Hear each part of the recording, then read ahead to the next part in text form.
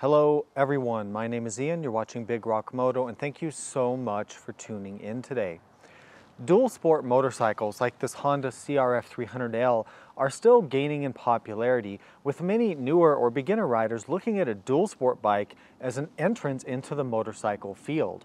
The other type of rider that's looking at a dual sport bike might be a more experienced rider coming from perhaps a heavier adventure bike who's realized that adventure bikes are really too heavy to do off-roading very well, and so they're looking at dual sport bikes like this. I think it would be fair to generally classify dual sport bikes into two broad categories. One would be the high-performance racing dual sport bikes. These would be motorcycles like the KTM 500EXC, the Beta RRS, even Honda's own CRF300L. The second category would be affordable dual sports. These are going to be more around the $5,000 to $7,000 range and includes bikes like this Honda CRF300L, the DRZ400, the KLX300 from Kawasaki, and on the heavier end, bikes like the venerable XR650R and Suzuki's DR650 SE.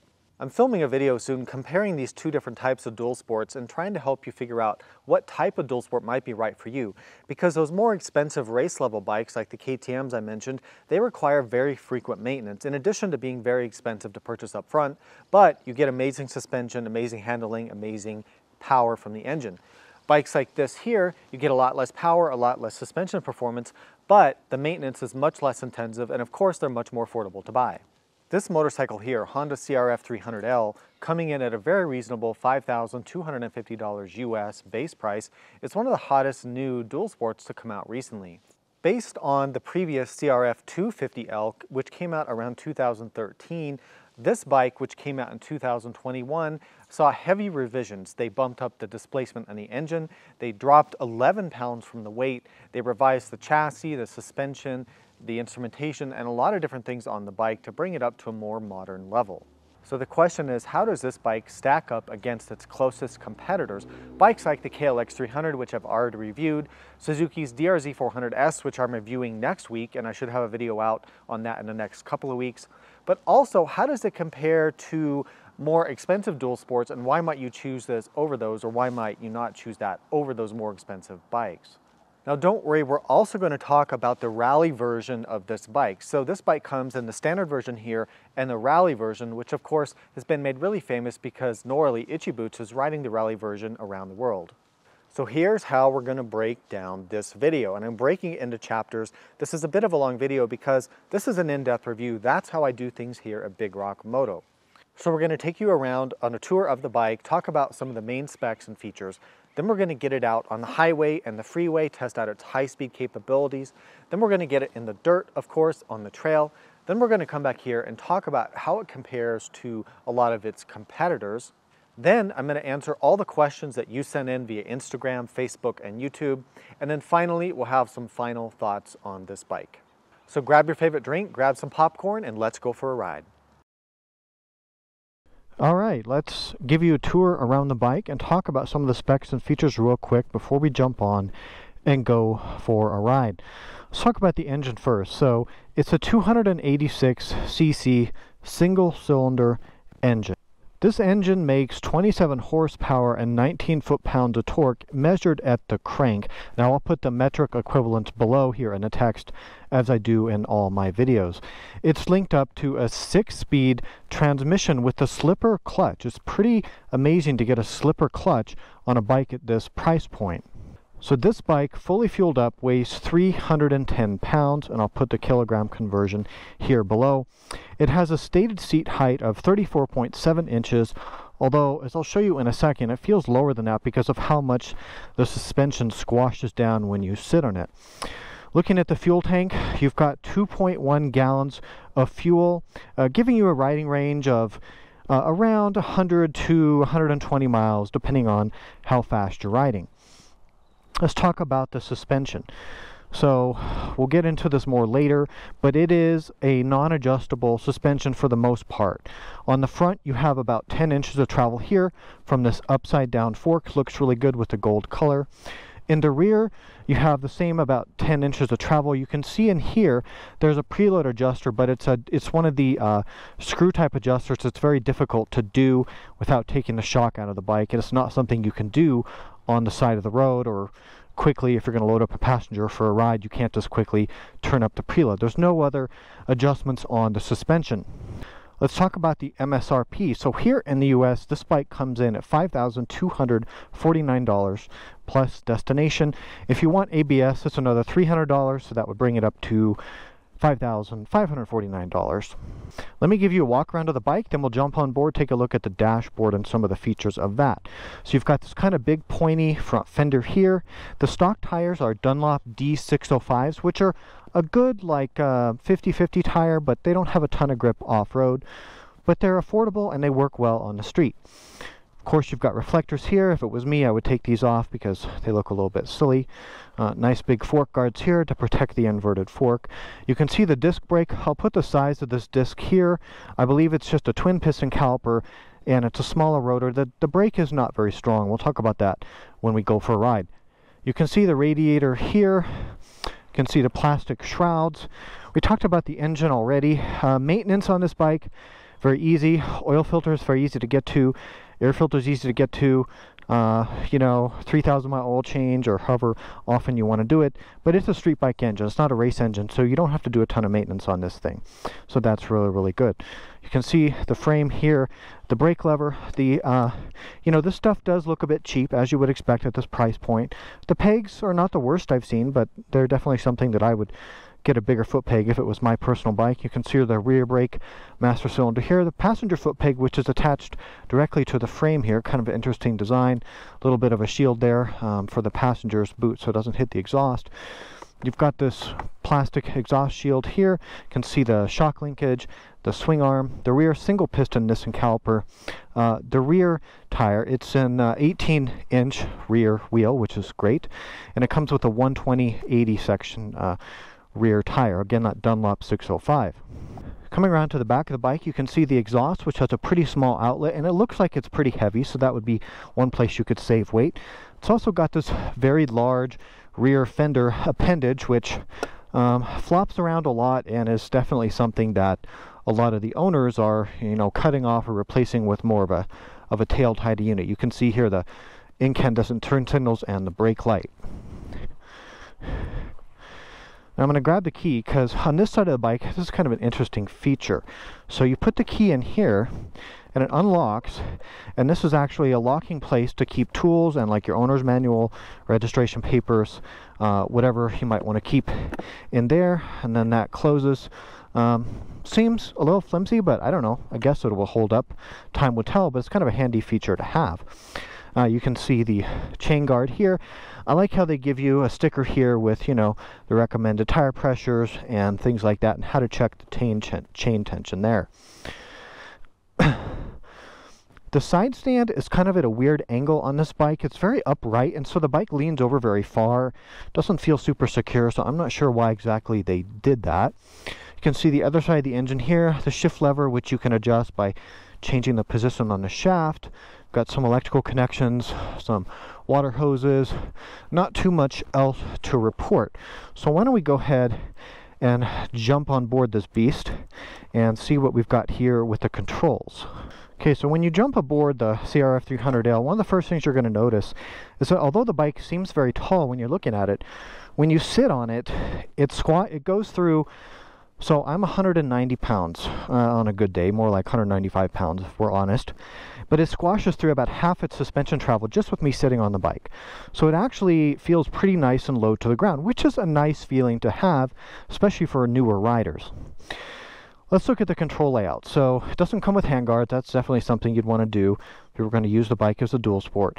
The mirrors are very nice and wide and effective there.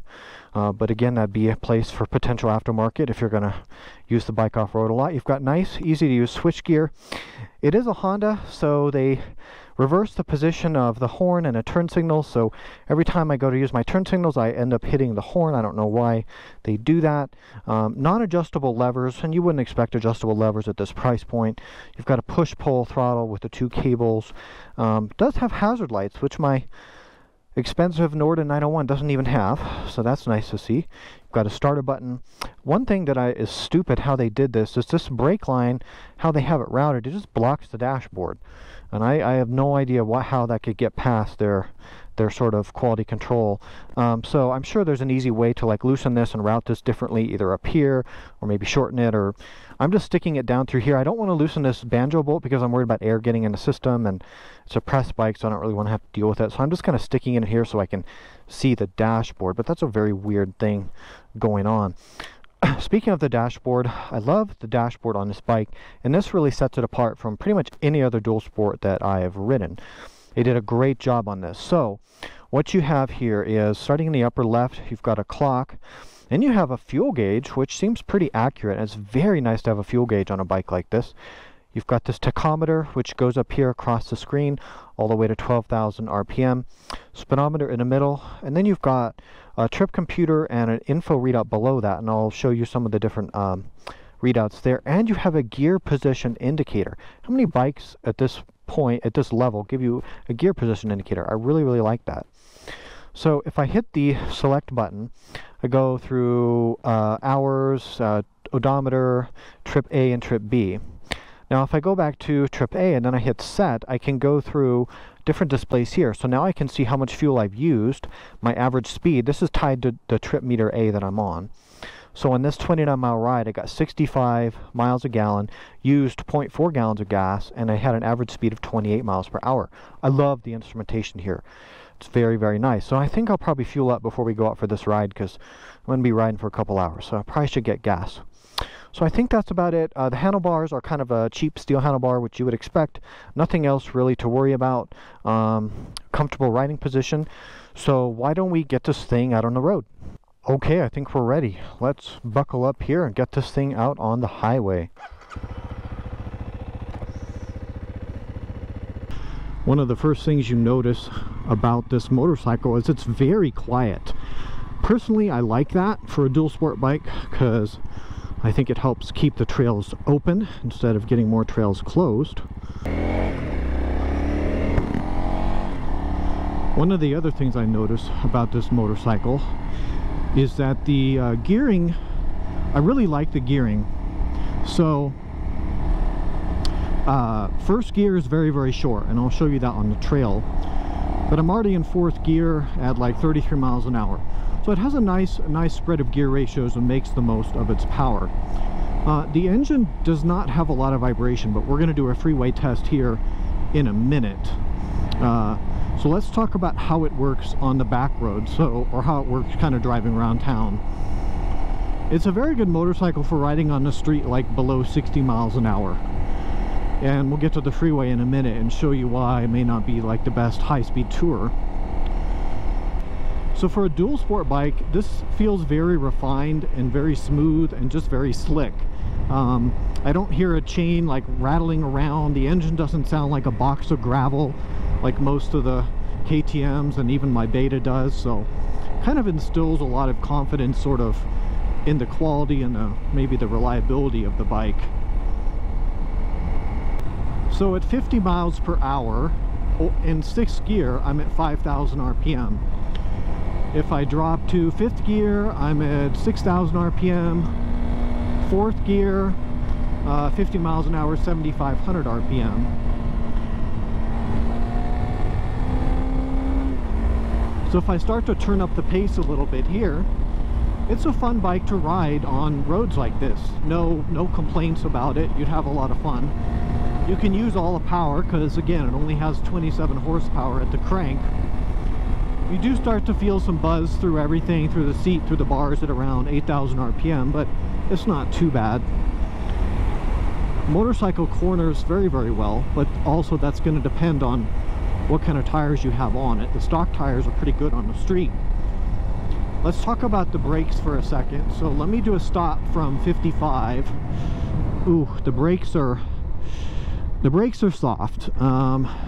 That front brake is very, very, like, it doesn't have much power there.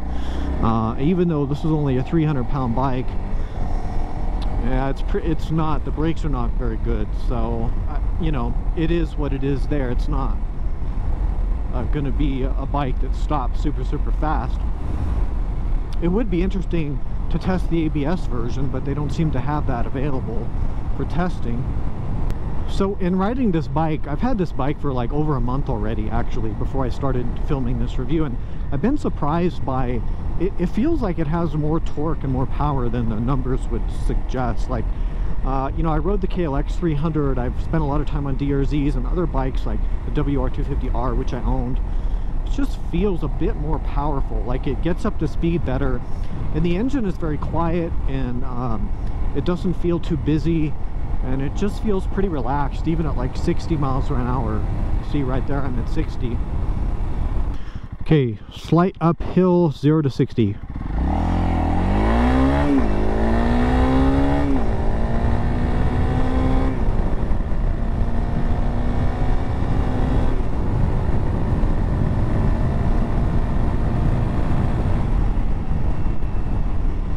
Okay, let me try 0 to 60 again, slight downhill this time, and I'll try revving it out a little bit more.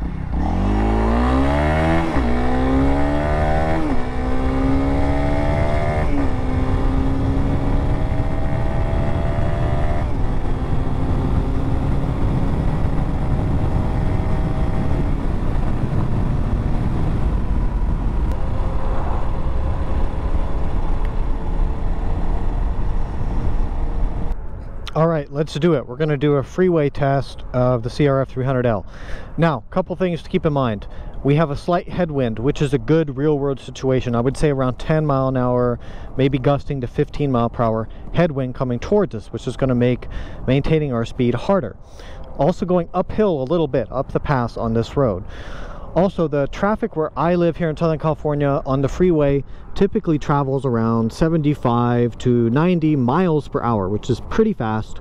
And if you can't keep up, it's kind of dangerous, actually. And again, I weigh around 190 pounds. Obviously, the bike is stock. There's no luggage on it, and I'm riding by myself. So, let's get going.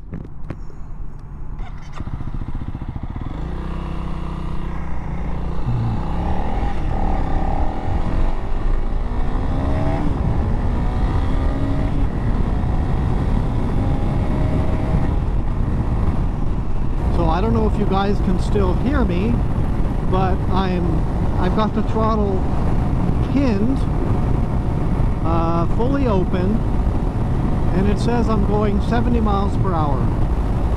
I cannot accelerate past this.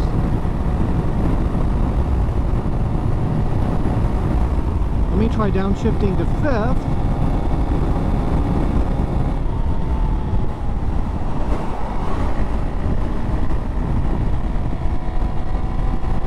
Okay, now I'm in 5th gear. Let's see what I can do. Okay, 72, 73.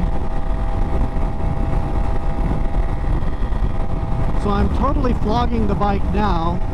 I'm doing 9,000 RPM and I'm holding about 75, but I'm pinned wide open. If I shift to 6th, yeah, it just depends how much wind is hitting me at the moment, but so I can just barely keep up with traffic here.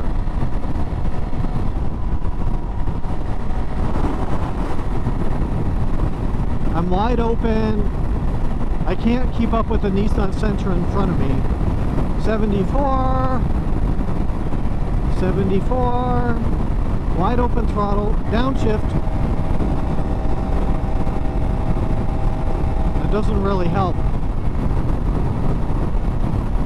So I cannot, now I'm losing ground.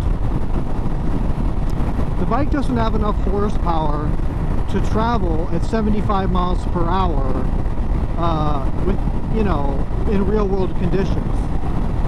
I would say about 65. So if I slow down to 65, that's a bit more reasonable.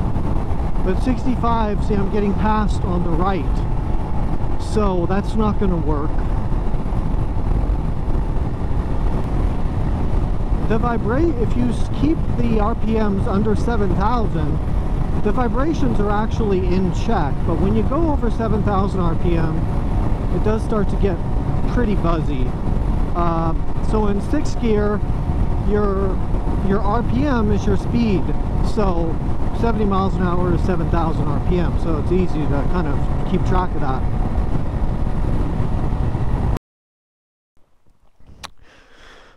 Alright, time for the off-road test. So like I normally do, we'll go on this easy fire road, gentle road, see how it rides. Then we'll get it on a little bit rougher kind of 2-track Jeep road. So let's go ahead and get this thing fired up.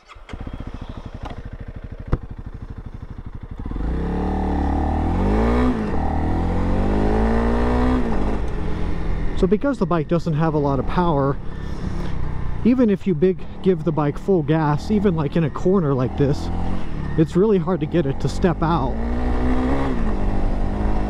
So it's easy to ride, and it's a good bike to learn on. You just feel that, you know, the suspension is so soft and compliant, which beginners will like and lighter weight riders will like. It's low to the ground, so you can always put a foot down. It's just friendly. It's like, yeah, it's just friendly and fun and playful. But it's also very soft, as everybody has talked about. So even on moderate speeds like this, on a trail that's not even that rough, I feel like I'm using almost all the suspension travel. But if you just want to putt around fire roads like this and just explore the backcountry, then this is an amazing bike for that, and you don't need more. But if you want to, you know, charge the terrain and go off jumps and ride aggressively and ride through the desert, stuff like that, then of course it's, you know, it's not the bike for that. There, I got it sideways a little bit. It's fun to do this. Whoa. It's easy to slide around just because it's so small.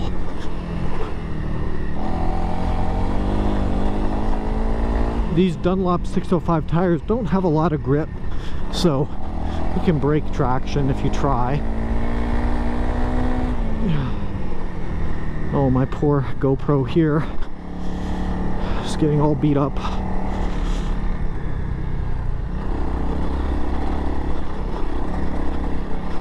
This is fun. Very, very enjoyable little bike to ride, but if you're heavier, it's going to be a real problem, as we'll show when I get onto the stiffer trail in a minute. Whee!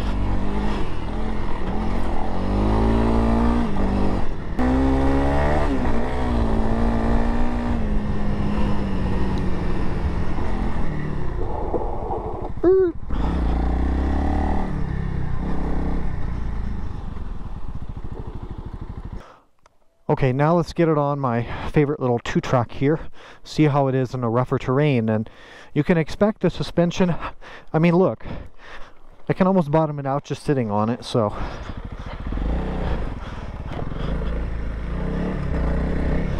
And there's a bottom already. Oh, this is gonna hurt. Ow, that bottomed out.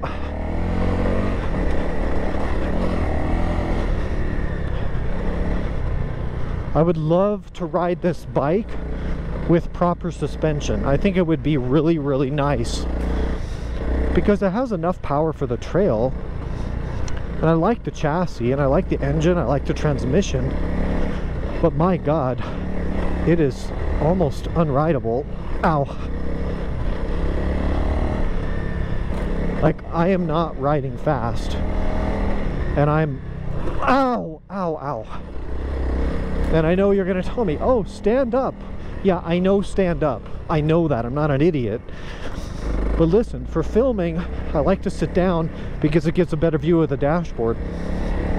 But even if I stand up and ride, the suspension is still ungodly soft.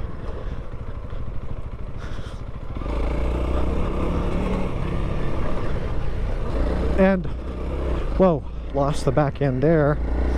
The see, bottomed again there, standing up.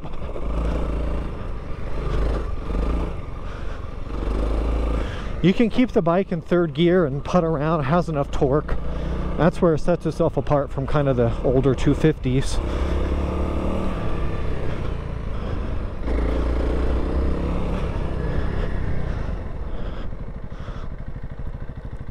It's pretty rutted there.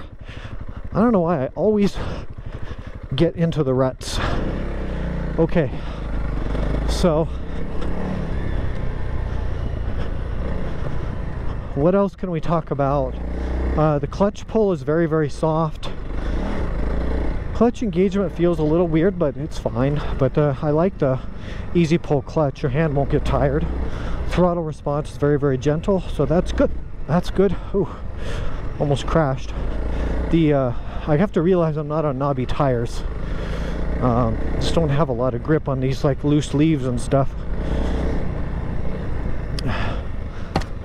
I think this bike would be wonderful with proper suspension, like really wonderful. And the back, the rear shock is the worst part. The front is soft, but the rear is the part that just is horrendous.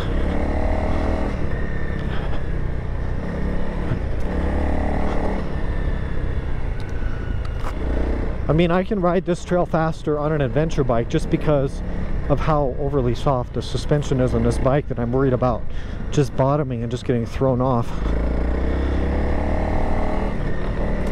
But it's playful and joyful. Oh, hi coil. Like, you know, doing stuff like that.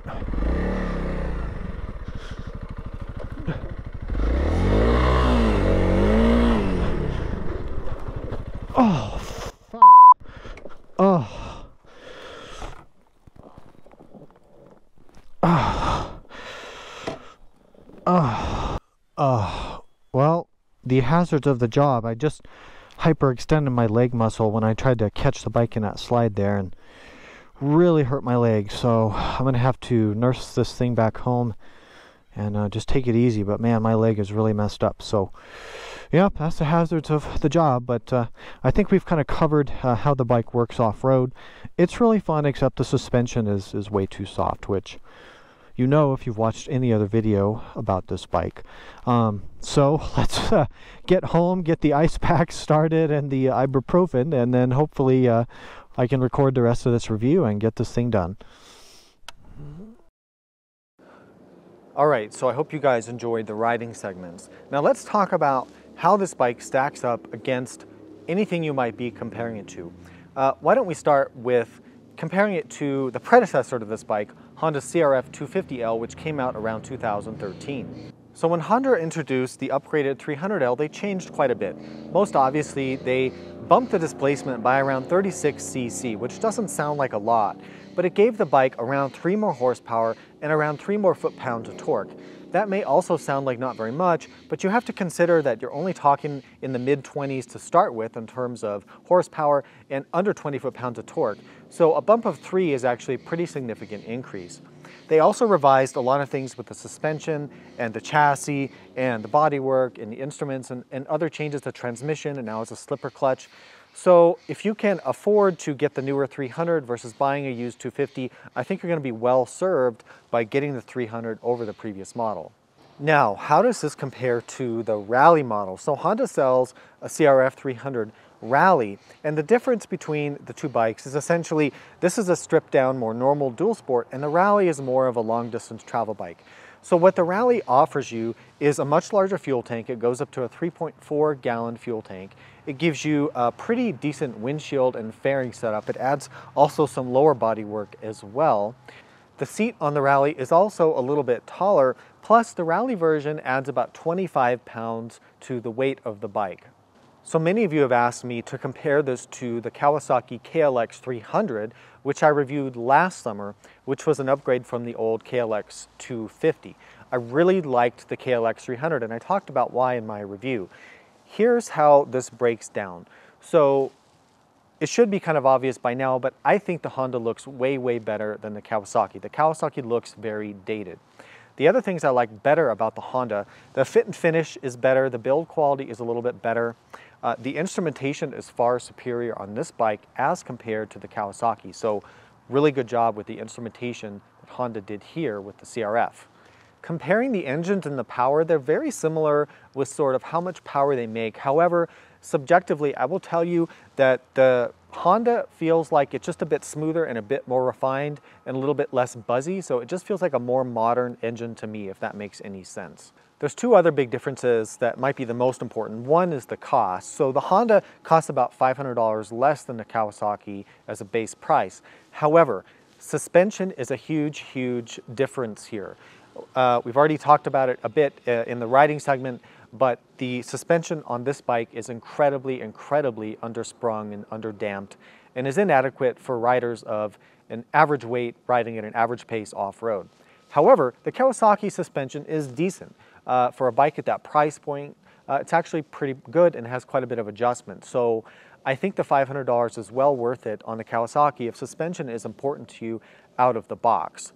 Personally, I prefer this bike overall to the Kawasaki because I really like the way it looks, and that's important to me. I like the dashboard, I like the fit and finish, I like the engine better. So I would buy this bike, especially since it's a little bit less money, and then upgrade the suspension. But just beware that when you do that, you're probably going to end up spending quite a bit more than if you had just bought the KLX.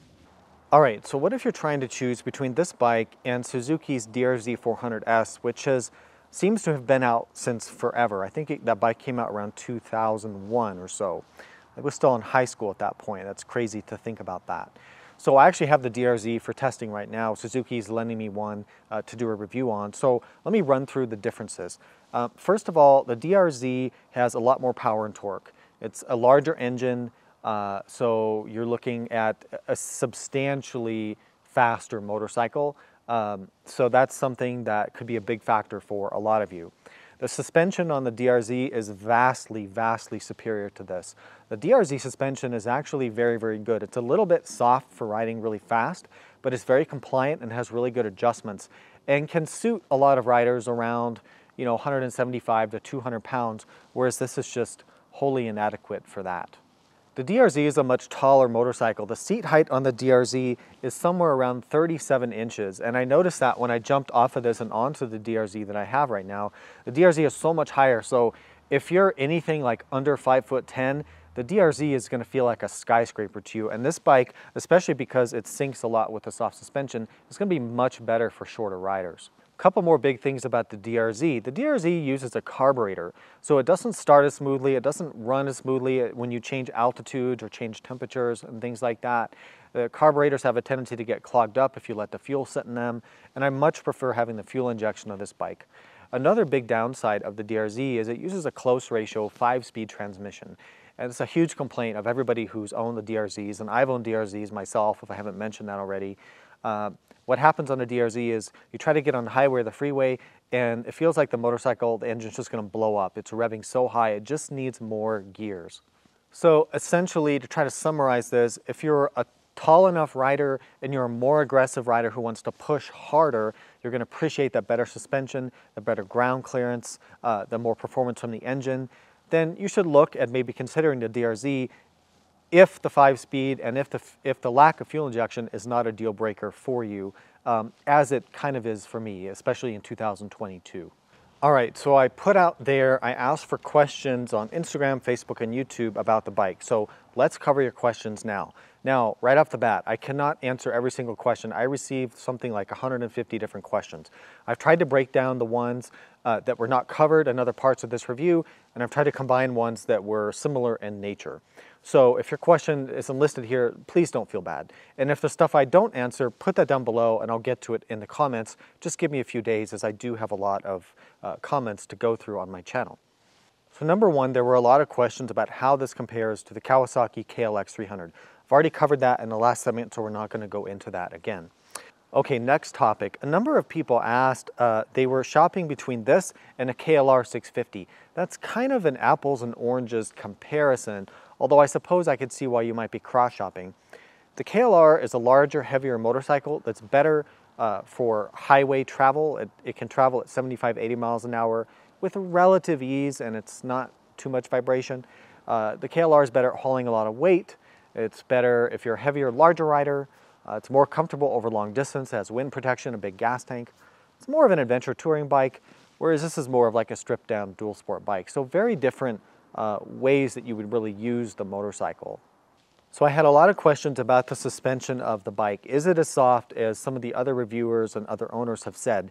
Yes, it is. Unfortunately, from the minute I got on this bike, I could tell there was something wrong with the suspension, and it's just incredibly undersprung and underdamped. We don't need to beat a dead horse.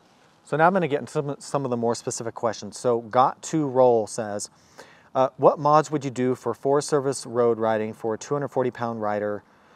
So I always, want to look at motorcycle protection, so things like handguards, a skid plate, maybe a better seat, different tires.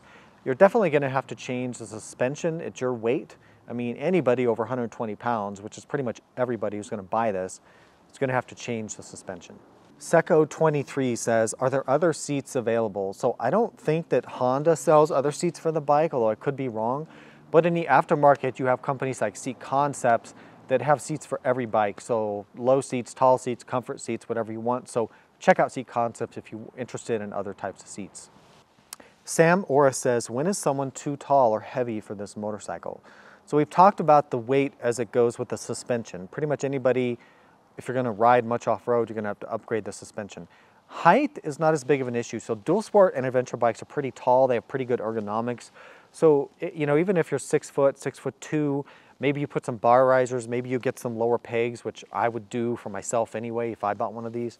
But no, I wouldn't worry about the height, and the weight is just going to come into play with the suspension. So Pesto's Got a Posse says, 300L for $6,500 or 250L used for $4,500, which do you buy? It's a $2,000 difference in price in your situation. I'd probably get the 250 and then do some nice modifications to it and just save the money. DW Morrissey says, excessive engine heat and are there frame paint issues? So I would say yes to both. There is quite a bit of heat that comes off the right side, the radiators on the right side. I was noticing on my ride yesterday, my leg was getting pretty hot. It was like 85 degrees outside. So yeah, it does seem to be quite a bit of engine heat for such a small motor. The frame paint issues you can see on this bike, and I'll show here in the footage. Yeah, some of the paint is already wearing off, and this bike only has like 400 miles on it. Darren Wynn says, 130-pound rider, is the suspension okay for me? It might be. You might be the size where it's not too bad. If you're not going to ride real aggressively and real fast, then it might be okay for 130 pounds. So Monokasi Moto, it's kind of a weird username, he says, can this hold highway speeds with the rider and luggage for how long? So I covered that when I rode on the Freeway. It depends on what highway speeds mean to you. The limit with this bike, especially if you have luggage on it, is going to be around 65 miles per hour. I think that's around 105, 110 kilometers per hour. That would be the limit that you'd want to do for any length of time. So Rebel Canuck says, the cable in front of the dashboard, yeah, it's a problem. It needs to be rerouted or replaced. Did Norley choose the right bike for around the world with some mods? I think so. I think so, especially for her size and weight. But for those of us bigger guys, around 200 pounds, you might want something with a bit more power, a bit more torque. He also says, what is the best thing and the worst thing about this bike? For me, the best thing is how much fun you can have and how much exploring you can do for $5,000. I think that's really, really good. The worst thing we've talked about at length is just the suspension is super, super soft. Less Death 69 says, compared to WR250R. Yeah, so I don't think we covered that in the comparison section. So I've owned a WR250R. Here's how that breaks down. The Yamaha, which is discontinued actually, has a much better suspension than this. It has around the same horsepower, but it has a little bit less torque. Overall, I'd prefer this engine. This motorcycle, I like the dashboard a lot better. I like the engine better, so I'd be more inclined to get this and do a bunch of upgrades to it. But that WRR was a legendary bike and is still a very, very valid choice. I just think this engine has a little bit more torque, and that's something I like. Alpha Golf Alpha says, what's the minimum rider height? So because of how much it sinks down with the suspension, I mean, the seat height that they list is 34.5. So I think you need to be around, at least like 5'6" maybe to comfortably ride this. But it depends. Some riders are comfortable just putting one tippy toe on the ground. Other riders want to be flat-footed. It's very, very subjective. But I would say if you're under like 5'5", and I'll put the centimeters here, that's going to be a little bit challenging. So there were some other questions. One question was about seat comfort. I got that repeatedly. The seat comfort is above average for a dual sport bike. I was good for like a couple hours on the bike, but it's not a seat that I'd want to ride on all day long, but that's a very personal thing. I got some other questions about what kind of luggage would be good for this bike. So I would definitely be looking to save weight and not go with the racks and the extra width of the panniers on the racks. So I'd probably go with something like the Tusk Highland, which I feature in some of my other videos, or something like a Moscow Moto Reckless if you prefer that brand. But I think rackless luggage would be really good. And I know that's what Norley's using as well. Final thoughts on Honda's CRF300L. When I'm thinking of the ingredients that would make for my perfect dual sport bike, if I could build a bike with everything I wanted, it would have a long maintenance interval. It would have a low seat height so I could touch the ground.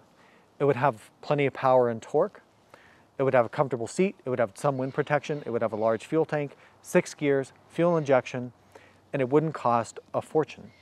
However, that motorcycle does not exist and probably never will exist. So when we're making a choice for a dual sport bike, we simply have to pick what set of compromises do you want. Do you want to buy a bike like I own, a Beta 500 RRS, which is very expensive, $11,000 to $12,000, and requires a ton of maintenance, 500-mile oil changes, 1,000-mile valve inspections? You have to choose between a bike like that or a bike like this, which doesn't have enough power, has extremely soft suspension, but it's probably never going to break because it's a Honda, and you only have to change oil every 3,000 miles, and valve checks probably never. This is an amazing little dual sport bike, and it's going to make a lot of riders very happy. It'll make beginners riders happy because it's easy to ride and it's affordable. And it'll make some more experienced riders happy because it's a good platform to put some mods on. You could do backcountry discovery routes on it, but just don't expect that you're going to be able to load it up with luggage and go down the freeway at 75, 80 miles an hour and still tackle the trails. It's not that kind of motorcycle. And if you want a bike with that range of capability, you're going to have to look somewhere else. At just over $5,200 US, this is one of the best new motorcycles on sale today and represents probably the most fun and most exploration capability you can get for around this amount of money. I sincerely hope this review was useful and detailed and informative, and if it was, please support what I'm doing here at Big Rock Moto, and there's a lot of ways you can support the channel in the description and the comments below. Other than that, please ride safe, and we'll see you out there.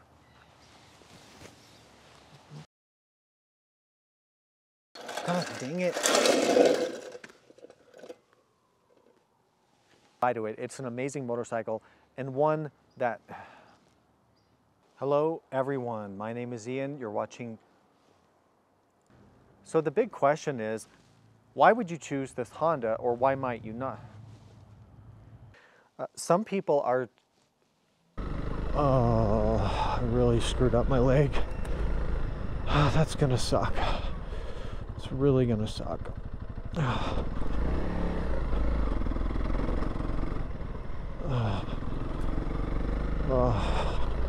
Ow, ow, ow, ow, ow, ow, ow, ow.